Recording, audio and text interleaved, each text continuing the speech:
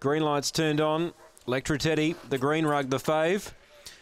Here's the lure. They're ready.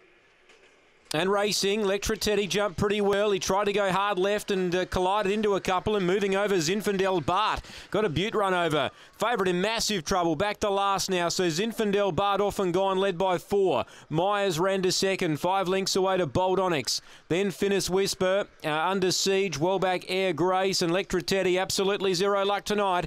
But off and gone is Zinfandel Bart. He got a beautiful run over. He's 5 lengths in front. Under Siege is running on the bolter, but up the straight, Zinfandel Bart defeats Under Siege and Bold Onyx. It was a messy race. Finnis Whisper was 4th in.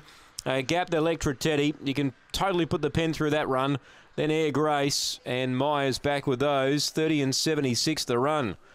Zinfandel Bart, he got the right run over. And once he led, it was all over. 4 second Under Siege. 2 third. Bold Onyx. 7, 4 and 2. 30 and 78 the time. 30 and 76 in fact. And it's 7, 4, 2 and 8. 7, 4, 2, 8. After the running of race number 6. 7 the winner, Zinfandel Bart. 7 3/4 he's won by 2.5. 4 second Under Siege, the roughie. Number 2, third Bold Onyx, just ahead of number 8.